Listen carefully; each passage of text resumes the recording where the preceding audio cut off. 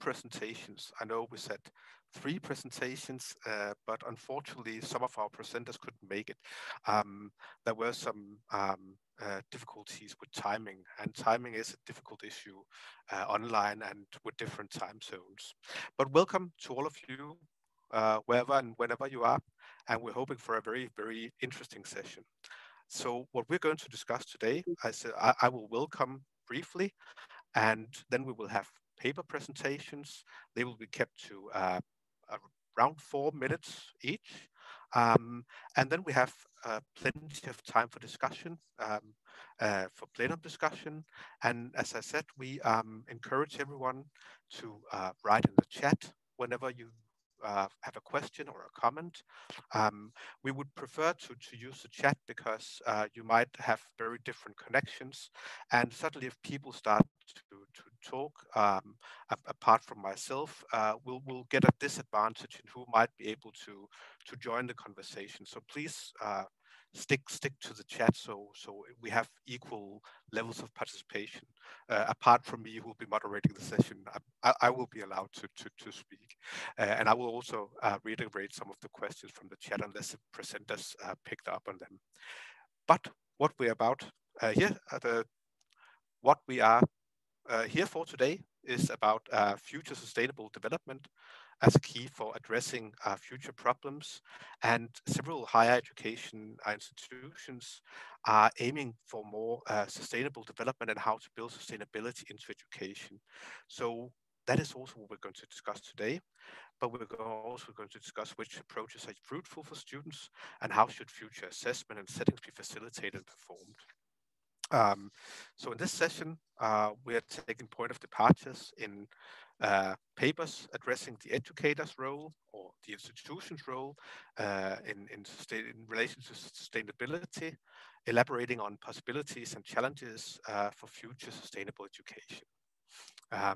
So what we're going to discuss today, for instance, could be how should sustainability be facilitated and assessed in the future and built into education. As I said before, just before I introduce the first presenter, you're welcome to write your questions and comments in the chat room. Yes, so I think that was the introduction from me. And now I would like to introduce the first presenter, which will be Shannon Chance, and it's a paper that's co-authored with Carlos Efron Mora, and I'm sorry about the names. I try to pronounce them as well as I can, but Ines Direito, Maria Dolores Morera, Lastinia Hernandez Zamora, and Bill Williams. And I'm not sure how many of you are here, but at least we have Shannon here. And Shannon will be playing a video, but also Shannon asked for just to have some time to contextualize the video presentation. So please, Shannon, I call upon you, and hope to see your presentation. Thank you. Great, thank you very much. So Carlos is the main driver of this, and he's in the Canary Islands. He secured a grant to offer a program. His university teaches in a very traditional way, and he's trying to equip people to move more into problem-based learning. So this grant was to do problem-based learning in an extracurricular format with students, but have graduate students and staff learn to facilitate PBL. So he's prepared a video for us about that project, and I can tell you more about the details about how it's going after Ida plays it for us. Ida?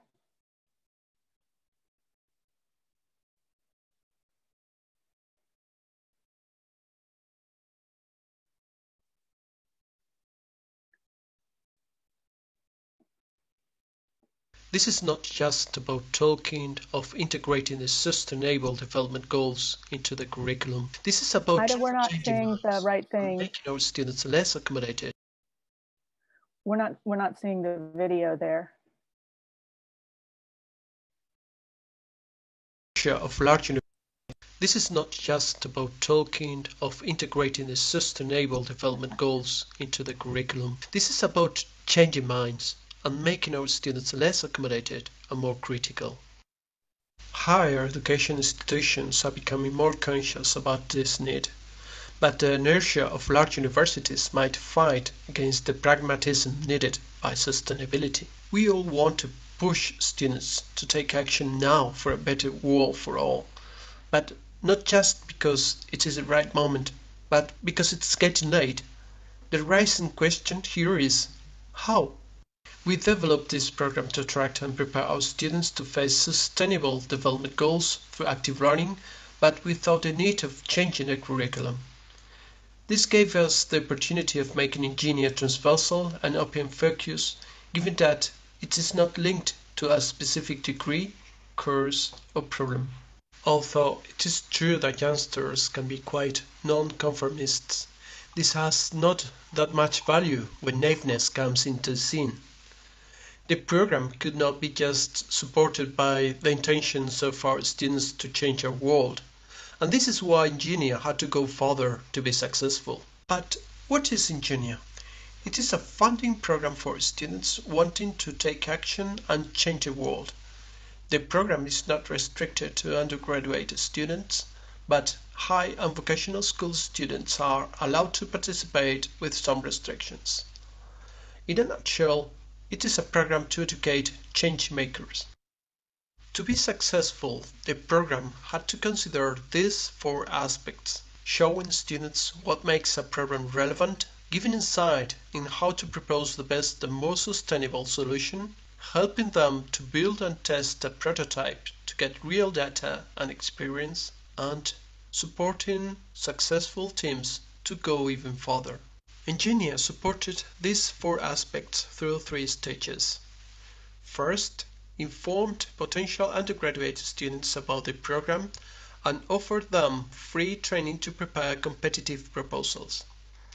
At the same time, academic staff was informed and invited to participate as mentors. The role of mentors was helping students in writing credible and winning proposals, assuming financial responsibility, and act as guarantors if their proposal was selected to be funded. Second, the program included the enrollment and training of postgraduate and doctoral students to participate as facilitators. And third, a committee of experts evaluated each proposal by assessing the feasibility, impact, and sustainability of a team's proposed solution, in addition to interdisciplinary, equality, and proper formatting. 13 proposals resulted accepted, but 12 accepted the contract. All of the teams that signed the contract developed and got presented their solutions and results in a dissemination event. Currently, teams are in the process of finding additional funding for their projects. Some of them are trying with crowdfunding, others are trying to find a suitable public call, and others are looking for private funding. Some of them will succeed, others will not. But this is part of our changemakers process, isn't it? We are starting a second edition in 2021. We learned during the first edition, but we want to learn more and share during our planning discussion. Thank you.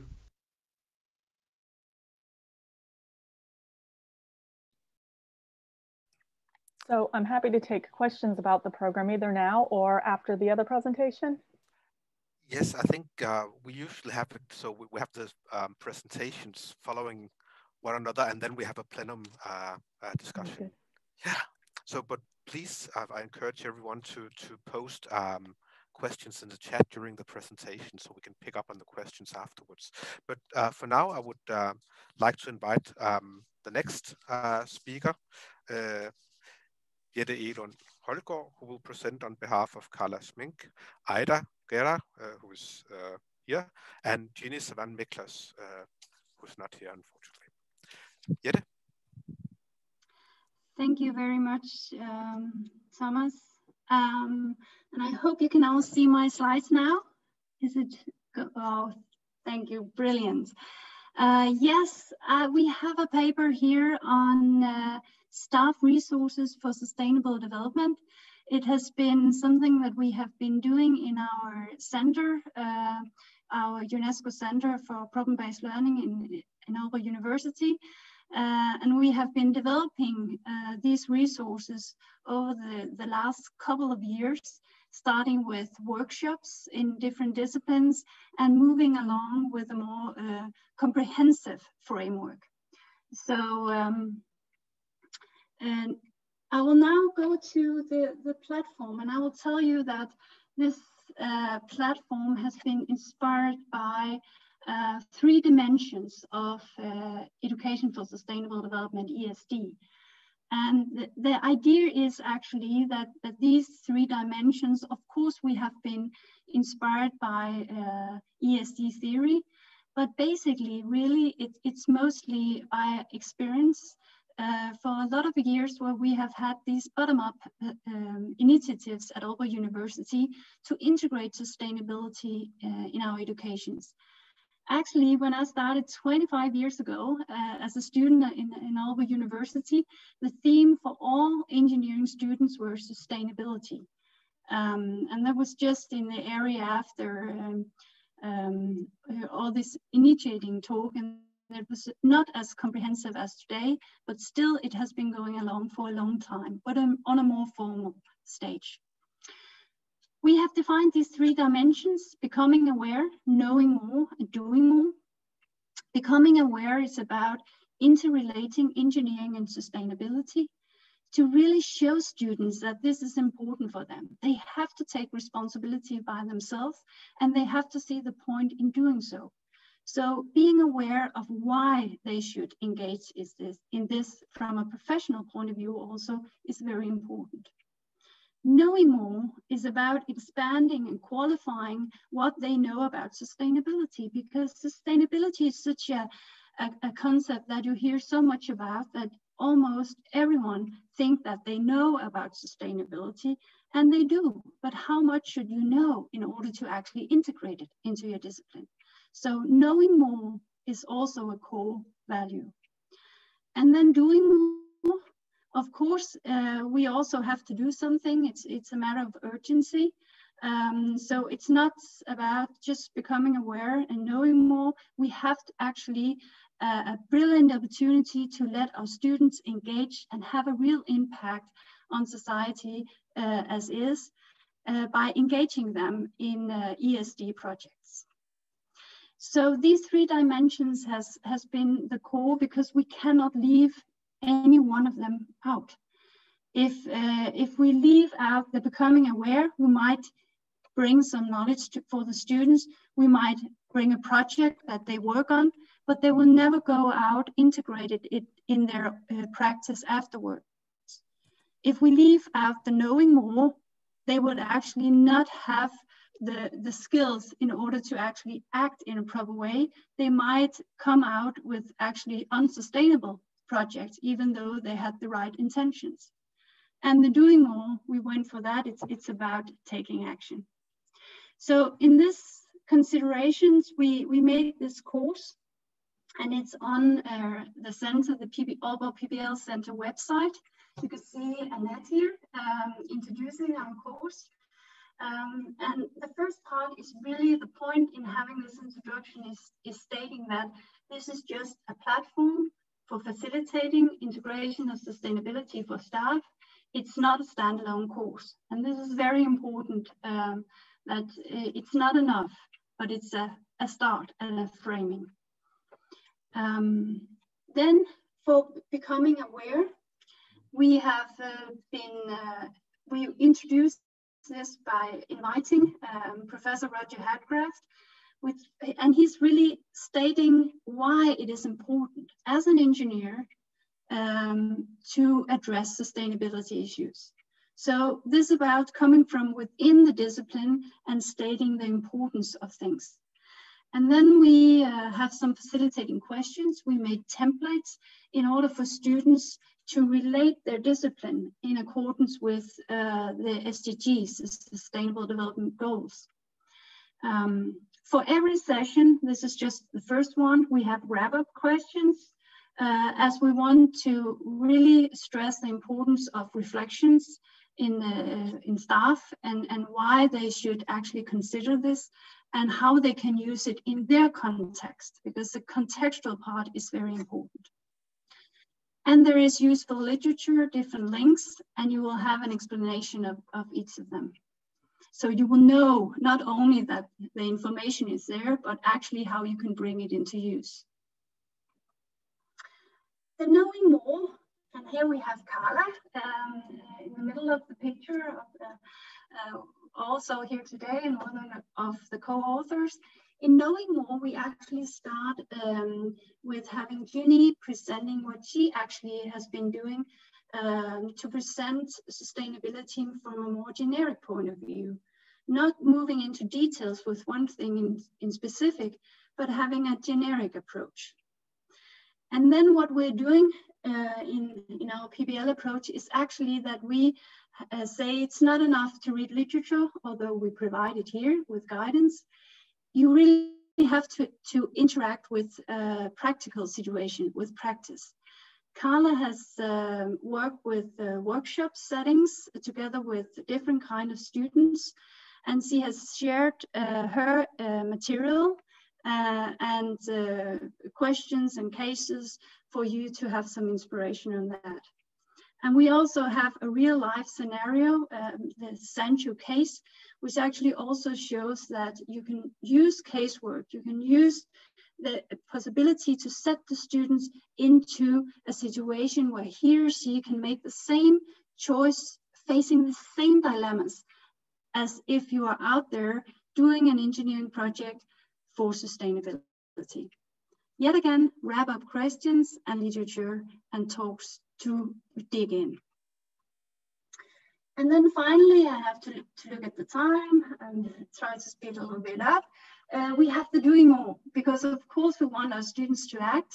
Ida here, who's also here today, and one of the co-authors, present why is it so important, and also why can we use project work as a brilliant framing for letting our students act on sustainability issues.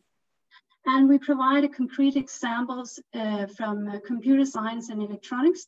Here, Associate Professor Jens Mjø Pedersen presenting one of the projects where students actually go out in a different culture working with waste problems.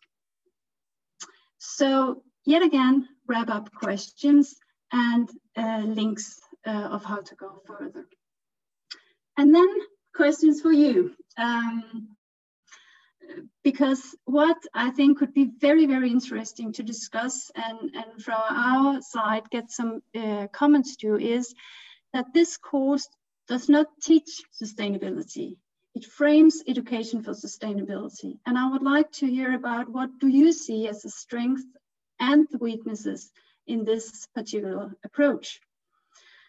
And also, it could be so nice to hear your experiences about how you engage students in getting aware, knowing more, doing more. We just had one brilliant example of that, but maybe more examples from all of you. And how does that really relate to what I have just shown you? Could there be some interesting collaboration in this concern? Thank you very much.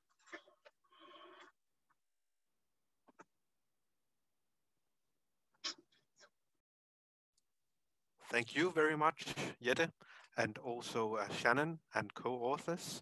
So now we have some time for discussion. There's already been a lot of great exchanges in the chat, but I think I would like to return to one question here from Annette Kolmos to Shannon and Jette. How do we build on the young students' concerns about the climate change? And I thought that would be an interesting question for both of you. So perhaps, Shannon, if you would like to start. Yeah, well, climate change is such a big abstract concept. In our particular project, we were not specifying the problem that we wanted them to work on. We were introducing the students to the SDGs, the various aspects of it, and asking them to do something, to propose something that could have a positive impact locally, to do an action locally in the Canary Islands, in Tenerife, that would benefit the community, but that would also support the SDGs. So we didn't frame it specifically around climate change, but all the activities in the SDGs should be helping support positive impact on the environment. But the whole thing was built to actually get them motivated. So that's very much what Yada was talking about, not just giving them the content, but giving them the inspiration, the motivation to get involved and to see that they can facilitate change. So the kickoff event that they had on the 31st of January this past year was about that. They brought in people who had facilitated change. They brought in people from Spanish-speaking countries, but we selected people from Africa as well as Spain and people who could easily communicate with the students. But there were some really heartfelt stories about people who had facilitated change and who were young, and the students could look to them as examples. So we did in the end get 23 teams of students to submit proposals for in the competition for funding, and then 12 of those got funded to take to the next step to do development. So they did their brainstorming at the beginning, justified why it needed to be done, how it would improve things there, and how it ties to the SDGs. And then they got between 500 and 1,500 euros for going to the next phase of development. At this point, they're looking for even more money each from venture capitalists and the local government to implement on a bigger scale. But everything's been so much tougher because of COVID. Yetta or Annette? Yes, if I should supplement, I think, Shannon, what you mentioned is actually this think global, act local. And I think climate change is a brilliant subject for that. And I totally agree, it's broad. What I think we can also use is engagement from the young people too, is actually to motivate our staff. Because staff necessarily is not so young and engaged as our students.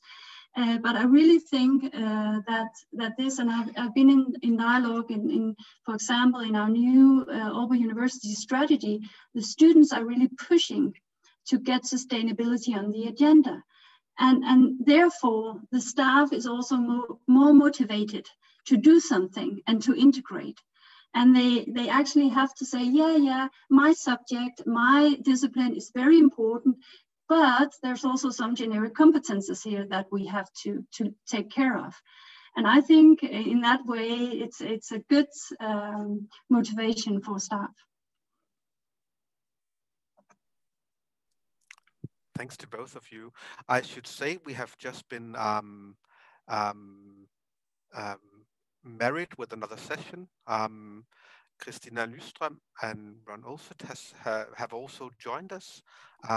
They came from another session and were also presenting. So perhaps the two of you could just briefly say what your theme was in that session. If you would start, Ronald. Well, thank you, Thomas. I was the moderator, and unfortunately this morning we had three.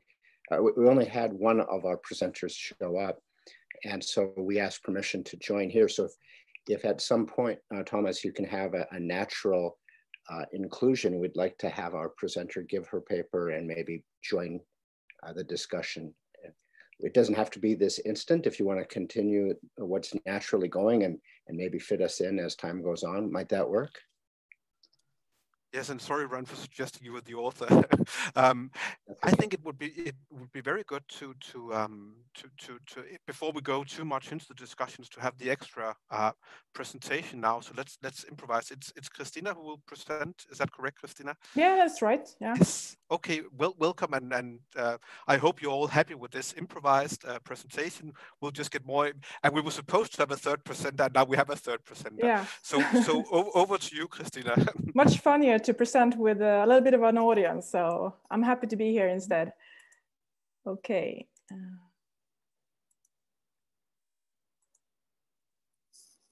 So thank you for bringing us in. I will present a paper quoted with Guna and Sarah. Sarah is not able to join us today, but Guna also joined in the session.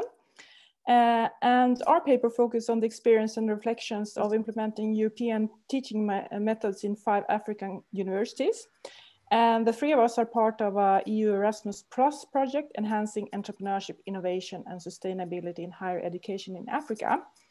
So our perspective in this paper is primarily a teacher perspective, while acting as trainers for colleagues from our partner universities in the project.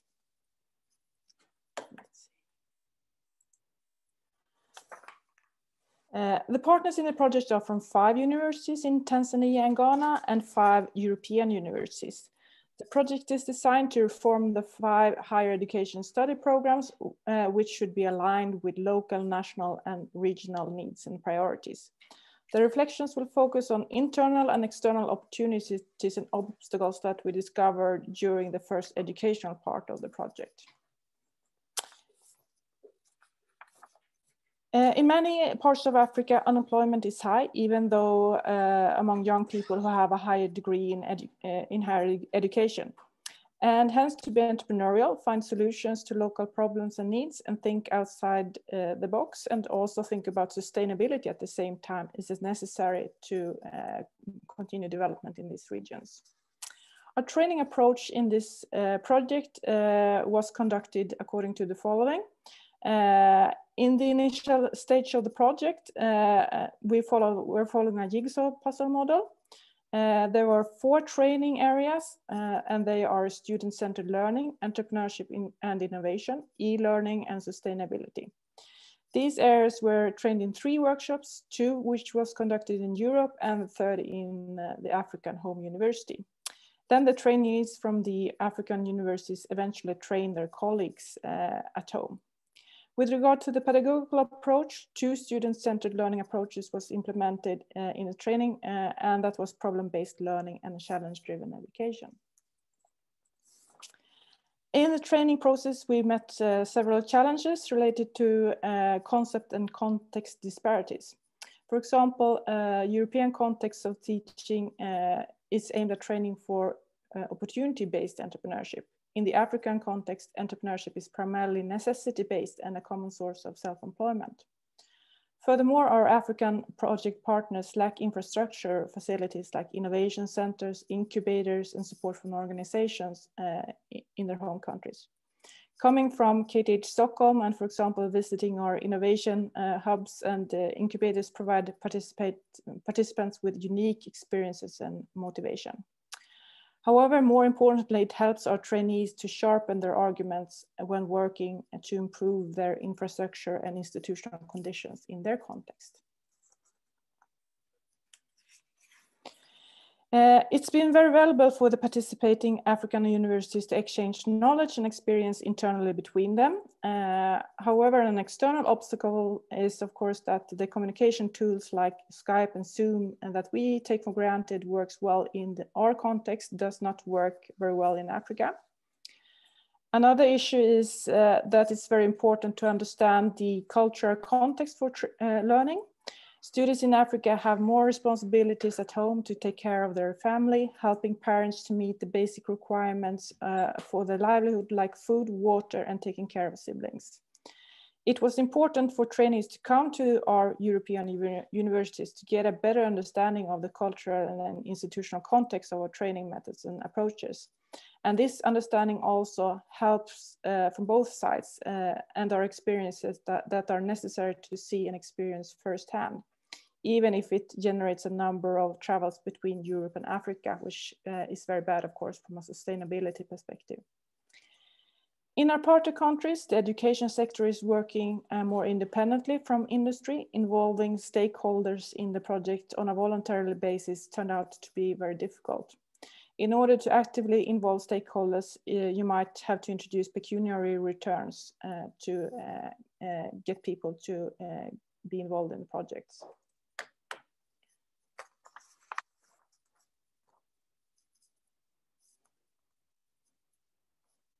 Now suddenly, that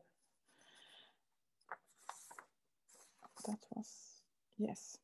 When we entered the project as trainers, we had little knowledge about the other areas of training. We were not jigsawed ourselves as trainers, and this might influence the fit, sharpness, and subsequent alignment of the jigsaw technique pieces that we delivered in the project. We think that this is an interesting issue to discuss with you. To what extent we as teacher in such a jigsaw model needs to be jigsaw trained ourselves in order to make sure that the pieces of the puzzle fit together in the end. So that was our thoughts and reflections. Thank you for your attention.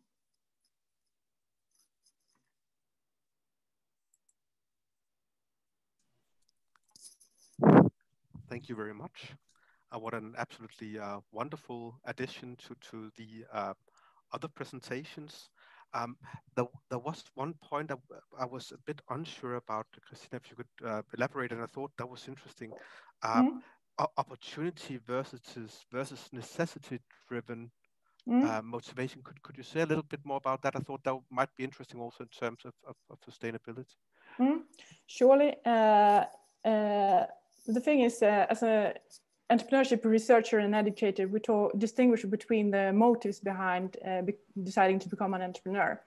Whether you are doing it to make, to find ways to make a living, so to say, that is kind of your basic needs for the day that drives your entrepreneurial activities. In a country like Sweden and Denmark, we have very low levels of what we call necessity-based entrepreneurship, because we have a social security and institutions that make sure that even if we lose our job, we will have the state to take care of us and provide us with unemployment benefits and so on. So in the case of Sweden, for example, 90% of the entrepreneurial activities targeted towards opportunity-based entrepreneurship. That is to explore an idea, that you find a solution to some problem in the market which you think is needed. So it's targeted towards not surviving for the day, so to say, rather to explore an opportunity that you would like to elaborate. And of course, the situation in the African countries is more or less completely the opposite. And that also influence, that's why we say it's a context disparity, because when they talk about entrepreneurship, it's to make a living and to survive for the day that they are thinking about. Whereas when I teach entrepreneurship at KTH in Stockholm, it's how to explore markets and find solutions for scaling up and things like that. So it's a completely different environment that we teach for. And I was just wondering whether Shannon and Jette have something to comment on in relation to that and sustainability in education. Jette, do you want to answer? Well, I think it's a very good point, because it's this, you can say whether it's a necessity or an opportunity, that and the differences in the local sustainability problems. I think, Christina, it was very nice to see your pictures, because it's a whole different world out there.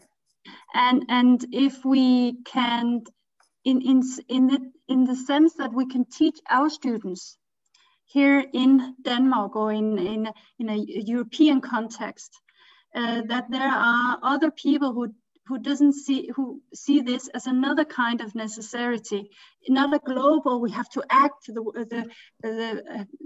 but something very local. It's an everyday need that we have to act now, or else I cannot cope for tomorrow.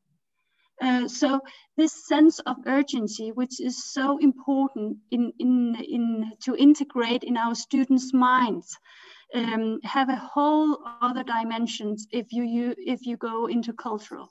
And I think that adds a very important piece to the picture, using your jigsaw type of thinking. I would say that was a huge motivator for participants in our program, because one of the presenters at the kickoff day talked about work with homeless people and some specific interactions and how meaningful they had been. And So the audience broke down in tears. You know, it was just kind of this visceral, really human, empathetic approach to inspiring people to get involved. You know, we have all these data. They're doing nothing to inspire people to change. So this was an effective example of showing how people who are living in that day-to-day kind of existence, just a reminder that they're right next to us. They're not all far away, that many of them are close enough that we can affect their lives and our lives too. Maybe that's a piece that's missing in a lot of our education. And as I was commenting in my comment box, that, you know, I use this three-pronged kind of model that Jette was presenting. I've used it for decades teaching sustainability to architecture students. So in their support course, trying to teach them knowledge, skills, and values, you know, to spur them to want to do something different and then apply all that in their design studio. But my focus wasn't really on necessarily pushing them to become activists. But it did work out, because over the years, more and more of them adopted those topics for their fifth year thesis, adopted sustainability and community design topics. So it was successful in motivating them, even though it wasn't as explicit as it is in these programs that you're describing, and that I presented from Carlos.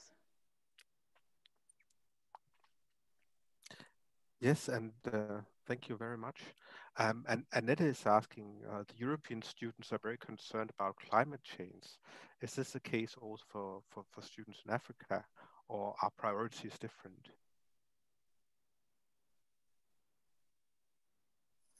Maybe that's for you, Christina, I suppose. I don't know. I'm taking that to Guna, I think, who was part of the sustainability team. My spontaneous answer would be, yeah, it's the necessity-based entrepreneurship is prior one in relation to sustainability, to be honest. But maybe you want to elaborate on that, Guna. Yes, thank you. Yes, I completely agree with Christina that the priority might be a little different, as we have explained about the necessity and the priorities for their day-to-day life, what they would like to do in that perspectives. So even though we teach a lot of sustainability and climate change in our universities, of course, they are talking about the sustainability and climate change, but I'm not sure that how much they have integrated into their systems yet, because the priority is very different right now for them. So what we are trying to see here are, as Christina pointed out, is like how they can integrate their stakeholders into their education program to improve their curriculum, and in order to reach their things maybe for the future education program at the university level. So the curriculum development is one of the things that we have been discussing in this project as well. So probably we try to integrate somehow to bring them in their system, but it is like the hierarchy is very different, and the targets are very different in African perspectives. Yeah, on a personal note, I told you, Ron, before that this was the first time I was participating in a project like this, and following up on the note on that it's actually very necessary to go there and see. The first workshop I had in Stockholm before having ever been in any of these countries before. So probably the training was not really addressing the right stuff, because I didn't have the right pre-knowledge about the situation. And of course, I wouldn't say that after coming once or twice during the project, I know something at all, but at least a little bit more about these things, about the difficulties and the differences between opportunities and necessity-based entrepreneurship in their context. So it's been really mind-changing for me as a person also to come there and see what this means in reality in these locations. That's that's for sure. To add on that, with my experience, I have been working with African students because we had a lot of bilateral programs, and we had like MFA study program that we are sending master students from Sweden or from Stockholm to Africa to do their project work. So just to explore their ideas and what is there in reality. Say, for example, the lab facilities which we are providing at the students here is very different from what you get there in Africa if they are going to do a project work and so on. So it's a very big differences there. Just to get the basic things to do the lab work is really a big challenge for them. So there are a lot of differences in this context, I would say. But we have been discussing sustainability and climate change in project perspectives, but with the education value, I don't know how far it has been integrated. So that's more things that we need to discuss in detail. Thank you very much. In my perspectives. I'll add something on this topic. It's only tangentially on this topic, but it does have to do with moving people from focusing on the immediate necessity to the greater good and inspiring them. This project the Ingenia project is situated in an institution that's very traditional based. And Carlos is one of the people in engineering who wants to change things and get people to use more project-based, problem-based learning. But they don't necessarily have the facilities. They don't have the staffing timetabling to do that. So he needs to convince the faculty, the other teachers, to do this and help them learn how. So at one point he got some time, or for a while he got people to volunteer some hours to help facilitate and learn to facilitate project-based learning. But this is a method to do it that he was able to get some incentives to help inspire people and enable them to implement their ideas. But to get the teachers and postgraduate students more and more familiar with how to facilitate problem-based learning. And he in the past had set up a program after the volunteer hours dried up from the staff. He got students who had been through project-based learning in their third year to facilitate it for the first year students. So he's gotten really good at making a pipeline of students who are familiar with project and problem-based learning and providing training to them and helping them conduct that with some supports so that they can help shift the culture, So instead of just what lecture do I have to go to next? What lecture do I have to deliver to my students? What content?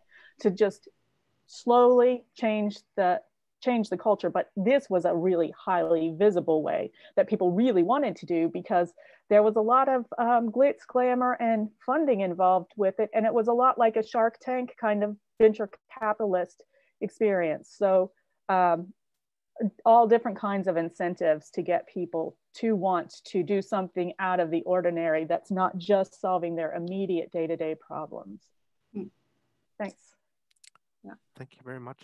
And so sorry, Gunnar, for not introducing you earlier on. I was a bit unsure who the two presenters were, so my apologies.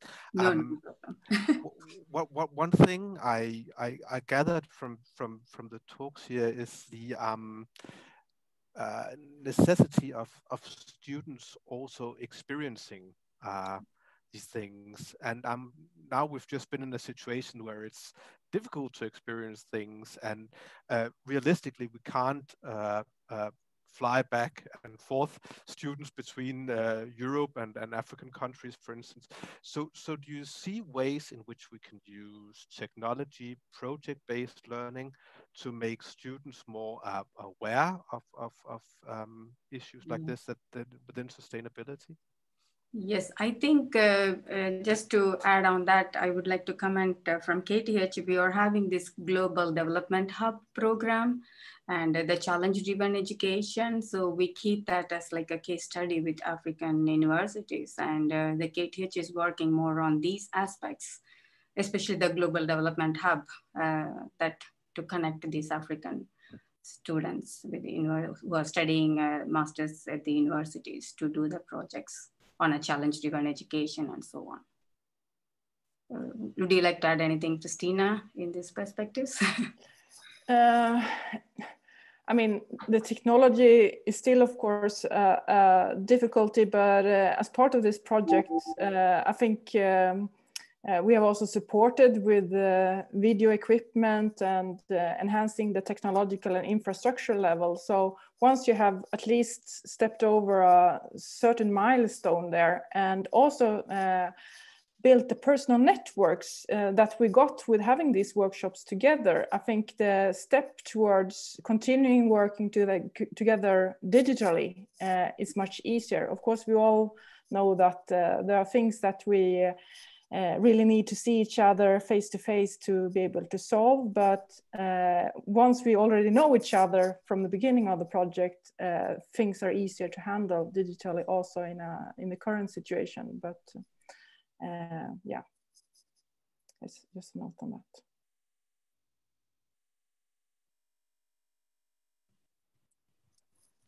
Jette, would you have some comments also? I just want to change maybe a little bit to ask something, because I would like to ask, now we have a presentation on these online resources, and I just put a link in the chat. And what I was thinking, sitting here reflecting on, is what if we use these online resources, which is provided rather generic, to talk about different kind of training across cultures. So if we use the online and the technology part in that sense to make teacher groups across cultures to exchange different kind of cases, and so I don't know whether there would be an interest for that. But I think at least we go out, each of one of us, Christina said, with her perspective, and finding, oh, this might not actually be the right things to address in this huge sustainability subject. And maybe we could kind of find a way that we could connect and share our experiences with different cultures. Ida have also experience from different cultures. So I was just wondering whether that could be interesting or an aspect to look more into.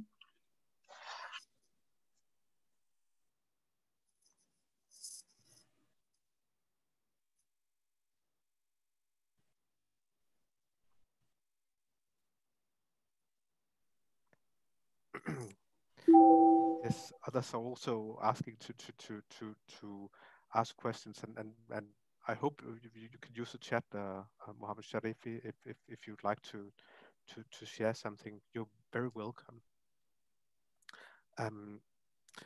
Yes, and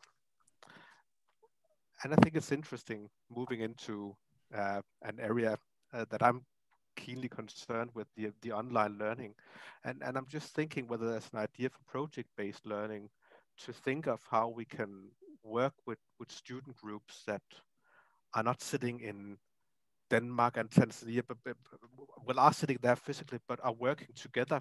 And would that be possible? Is that a way to becoming more aware and more sensible to what other people's challenges are? Do you see that as a realistic, that we could make cross-country groups, for instance, work together on projects?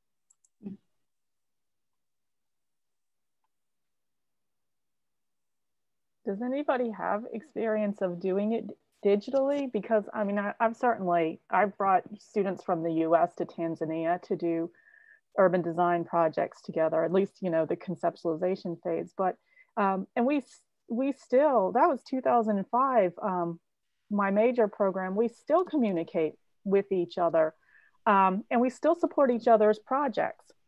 But we met each other in person first, you know, and it'd be really hard to connect with people who live in such a different place from you if you don't have the chance of riding the dala with them, of eating meals with them, you know, of really getting to know what their perspective looks like just a bit, you know. I'm not sure if anyone's been able to get those kind of collaborative cross-cultural teams at doing projects. I mean, certainly in our institutions right now, we do have projects that are running, you know, with small groups of students. Our Common Core first year design projects at TU Dublin and our projects at UCL, they're all running project-based learning in teams on the screen, and they do have international students, but still it's more, you know, taking the grounding of the place, you know, everyone adopting the culture of UCL or TU Dublin and trying to acclimate to that if they're still back home in Roscommon, you know, or in China and here taking a class. But I would like to say I totally agree with you, Shannon, that it's more difficult and context matters. Getting a sense of being there is brilliant and is the most important thing. But if we do not have the resources to send all students around the world, then I would say a next step could be to show them on the screen. We have a master in problem-based learning, which is totally online, where we never meet, but we use other ways of connecting, showing things online, telling story about who we are, and I think you're absolutely right. The face-to-face cannot, and especially I would say in design, where you have so many tangible objects, it's very, very hard. But I think we should not. We should take the opportunity to have more students have this intercultural experience, even though they are not there. So. An interesting part of that equation is the tools for collaborating in the design world are really quite developed. And so, you know, if the students are learning those technologies, you know, our industries have been collaborating by, you know, tossing work from one group to the next around the globe for decades now. And the tools are quite sophisticated, but people need good, strong design skills before they can just pass these objects around. Yes, and yes, I think this is very interesting debate about the online and so on, and something close to my heart. I'd suggesting we also start to move towards final remarks, but also I should say Mohammed Sharifi wrote that he is from the University of Tehran, and currently he has got the responsibility to initiate PBL at the university level. And he's very much interested in getting experience and best practices. And so if people have some ideas for Mohammed to where to look, where to go, and to talk to, please use the chat. I think there are amongst us, there must be millions of interesting resources. I know the UNESCO Center for PBL, Obo Center for PBL has some website on and other resources. But could encourage everyone to put into the chat resources and help for Mohammed. And I'm hoping I'm pronouncing your name somewhat correctly. It's so difficult. Yeah. Oh, and we're moving into final comments. Am I supposed to say something here, Ida? No. Well, I should say one way to start, of course, is to have advertise a bit for our PBL week 2021, which was supposed to be in 2020, but COVID-19 and so on, you know. But we do have a whole week of PBL goodies coming up in August. There are two international conferences, the IIS PBL conferences, of which this flipped seminar is part of, and also the PBL 2021 International Conference. So there are two different sessions. Other than that, I think I'd also just like to hear if you have any final comments, any of the presenters, Jette, Shannon, Christina, Gunnar, whether you have some very brief final words you'd like to share? Yara? No, just want to say thank you very much and it was very interesting to hear the other two papers. Hope to be collaborating with you in the future. So I think that was all for me. Thank you. And thanks to you at Aalborg for putting this together and making a forum and an impetus for us to move away from our immediate concerns and look at the big picture and the opportunities out there for sharing and working together. Thanks so much for inspiring us today. Gunnar, Christina, any wrap-up comments? Not really. Thank you for joining into this session. I think that made a valuable contribution to the discussion of our paper. It would have been very lonely in a session of our own, and it fitted well into your current theme very well. So thank you for facilitating this. Yes, thank you very much for a nice discussion. It was really great to hear from your perspectives, and so yeah. Yes, I have learned a lot today.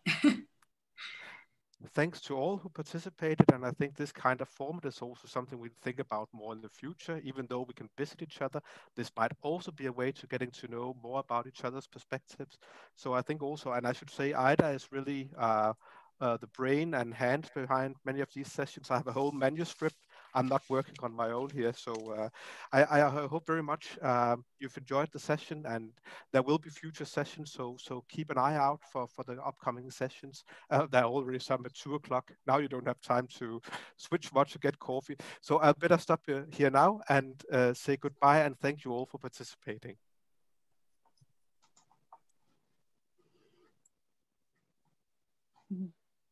Thank you.